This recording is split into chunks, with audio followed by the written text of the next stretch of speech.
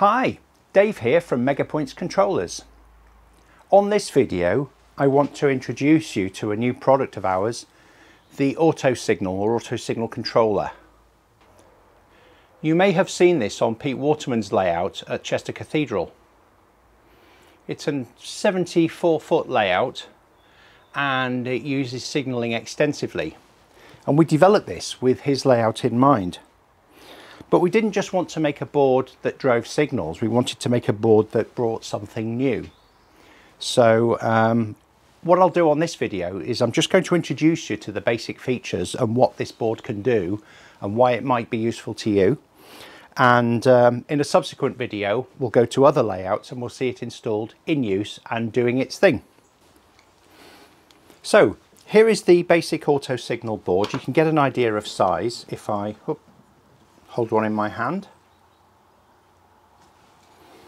First thing you'll note on this board is it has this 12-way block connector here, and this is the connector that generally you'll wire your signals into, and it's on a plug.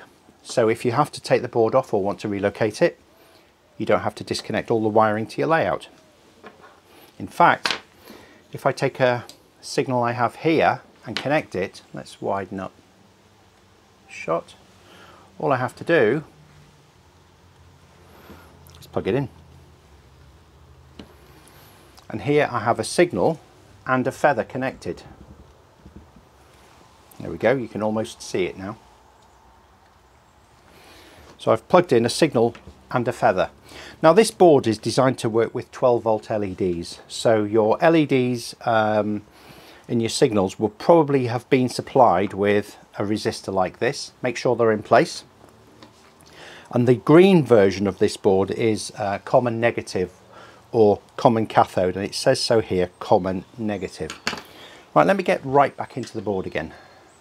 Let's just go over some of the basic connections. Here we have the connections for the feather, double yellow, green, yellow, red and ground for the common negative signal. Here we have a feather switch, a danger switch and the ground for the switches. And here we have some terminals that would connect to the next signal down the line or the previous signal up the line, as well as a divergent route connector. But you probably won't use these because we've also included sockets, and on the sockets you can just plug in other boards and they'll all start communicating. So the other connectors on the board are, first of all, we have a test switch. If you press the test switch, it sets danger for 2 seconds. It has connectors here for a block occupancy connector, and typically that would be a current sensor as used in DCC. But if you really wanted to, you could connect an infrared sensor as well. And we've included power on the plug so that you can just plug in an infrared, though it wouldn't be as good as a block detection system because the infrared only measures presence. The board can drive a relay, and by plugging a relay in here you can have a relay hooked up so that danger will be, when danger is set, it will drive the relay. And this relay can be used to operate an automatic brake controller, and we'll show you that working in a later video. We also have here connection for a point position indicator, and if you use this then automatically it's capable of switching the feather on and off. So it's as automatic as possible. Basically fit this to your layout, correctly wire it up to sensors, and you don't have to do anything to it. It'll work fully automatically. Now alongside the power here we have a previous and a next connector which connects to the next AutoSignal going forwards or the previous AutoSignal that you've just passed. Not only does this serve as a communications wire, but it also distributes power. So instead of having to connect power to every AutoSignal, you only have to connect it to any one in the chain, and the rest will all take power through the built-in connectors. And finally we have a personality jumper here. So it has a couple of special modes and the normal aspect selection. So it can do 2 aspect, 3 aspect, and the default is 4 aspect signaling. Originally our plan was to include special functions for 3 and 4 aspect signaling, such as the diverging route, But we worked out how to do that fully automatically. So if you configure and wire up the board with the appropriate sensors, you get that turned on by default.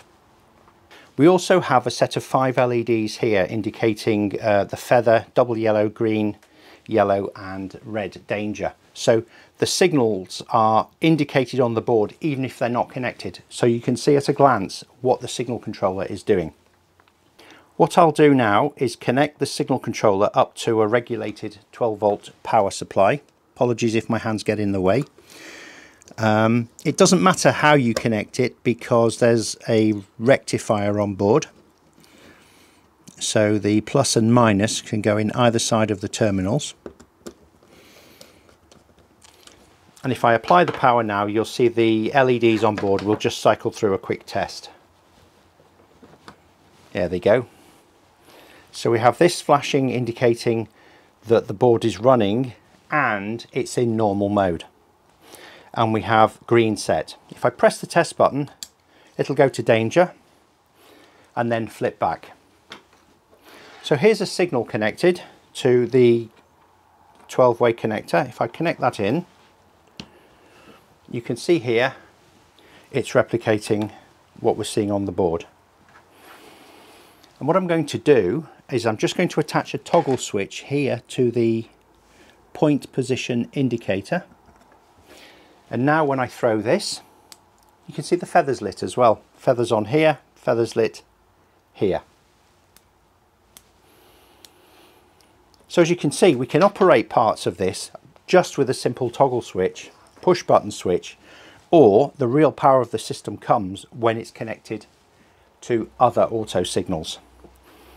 So your first question might be, if you're new to signaling, how do I set yellow?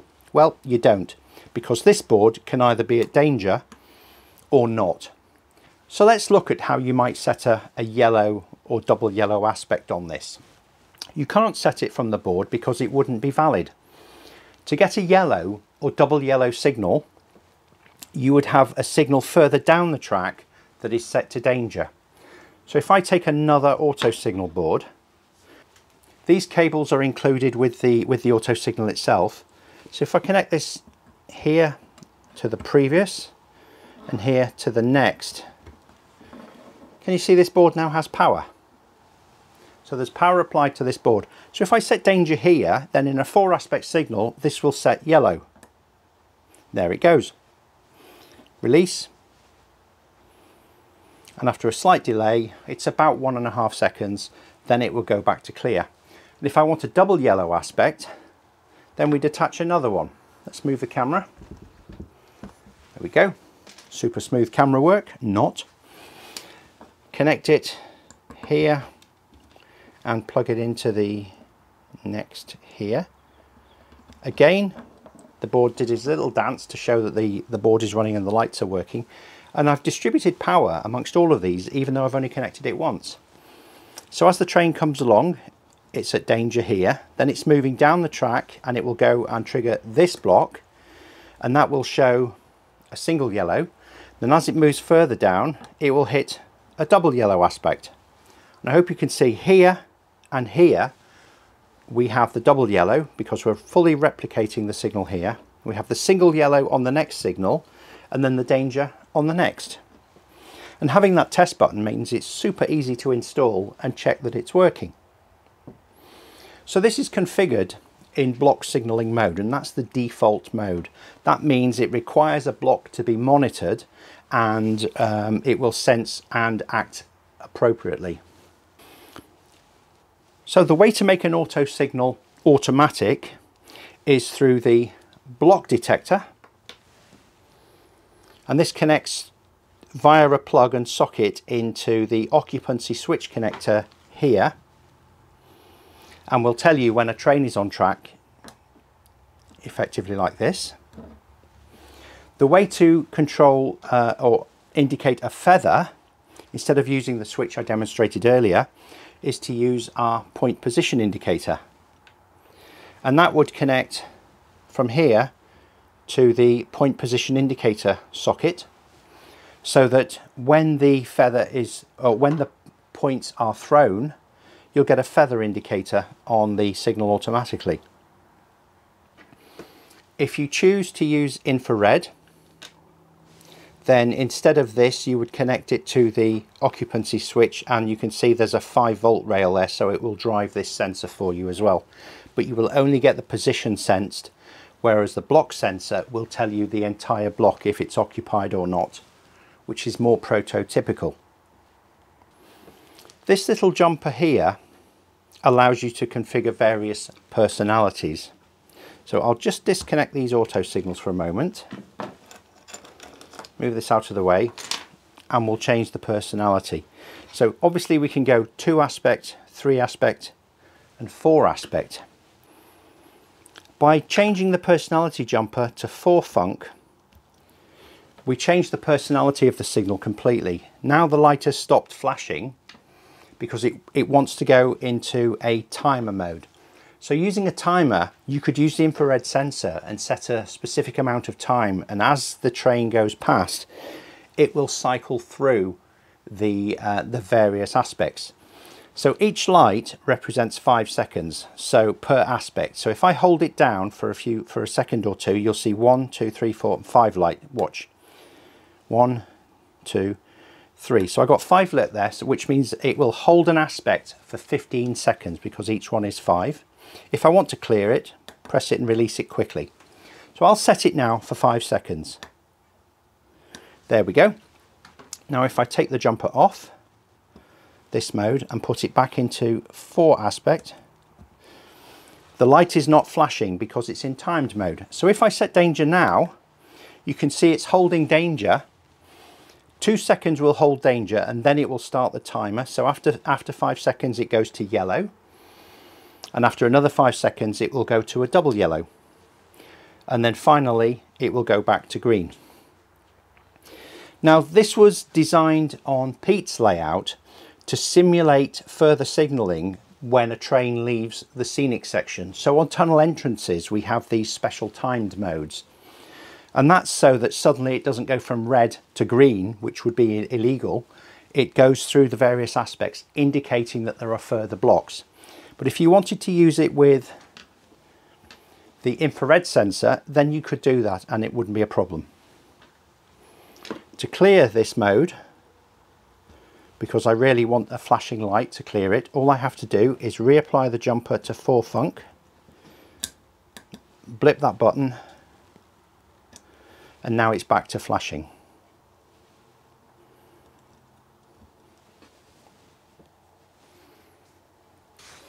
There's a comprehensive guide on the website that talks about the auto signaling depth.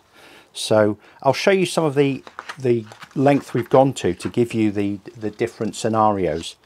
So if we look here, here's the page that shows you how to hook it up. So everything I've covered here is on this diagram, and it talks about how to configure the timer operation and so on, and how to adjust it. This diagram shows you how to hook up the auto signal. So you have your basic auto signal connected to an automatic brake controller if you want automatic braking. What does that do? Well, if the light is at red, the train will automatically cruise to a halt if you have an equipped decoder. You can set the acceleration, deceleration and the length of distance to cover before the stop happens. So set the leading block to the same for all signals, and then you'll have it stop at precisely the same place every time.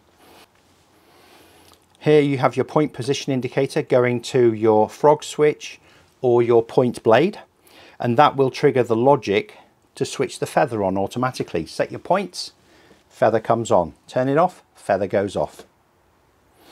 And you have the basic connections to and from your next auto signal. In this part of the user guide, we talk about the various sensors and how they work and how to wire them up. So this is how you wire up the block detector. This talks about here the point position indicator and how to use it. And I've provided a couple of reference diagrams to show various ways or options of wiring up and the benefits of each method if you're using a point position indicator. It starts to get interesting now because this page covers how we do a diverging route. If you imagine a chain of signals along this track moving in this direction, opposite track coming this way and then another road along, and you want to go from one to the other, then by simply attaching one wire from this chain to the terminal here, which is labelled next to, don't know if you can see that, hope so, next to, if it sees a signal on that line, it will know to turn on the diverging signal logic, and that works in both 3-aspect and 4-aspect mode. Here we have a discussion of each of the modes and an example, so how to wire up 4-aspect signalling, any number of auto signals ahead and behind.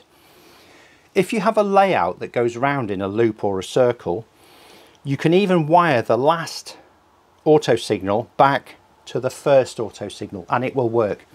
Just take care when you do that you have these cables the right way round. Don't reverse them, because you would introduce a short circuit, as the outer two connectors are power. If you do that with our power supply, it just shuts down. No big deal. Here's a specific diagram on how to configure the divergent path signaling for 4-aspect. How auto signals work for the 3-func. And 3-func is a bit of fun really. What we did is we introduced a way of getting 4 aspects from 3 colour lights. So we introduced a yellow flashing. It's not prototypical, and we may replace it with something more interesting later on, but for now that's how the software works. 3-aspect mode, 2-aspect mode. We talk about ways of linking units. You can link them through the shared 3-wire cable that I demonstrated, or if you really want to, you can link them all with their own power rail. It's your choice, it's flexible. And here we have a little section on connecting a relay and a feather switch. So you saw me wiring or showing how I would wire the feather to a point position indicator, but you could just as easily connect it to a micro switch. I hope you'll appreciate there's quite a lot of work gone into the AutoSignal. It's a very capable board. It does a lot of things. And if you still have time, you can go and see it on Pete Waterman's layouts at Chester Cathedral, or you can see it at the Great Electric Train Show in Milton Keynes in October. I think it's October the 3rd. It'll be there for the weekend. The next video I show you with the AutoSignal will be it installed on layout, and I'll show you an installation with automatic brake control configured, as trains can chase each other around the track but not hit each other. In the meantime, you can download the user guide from the website, and you can see this video and other videos in the AutoSignal series.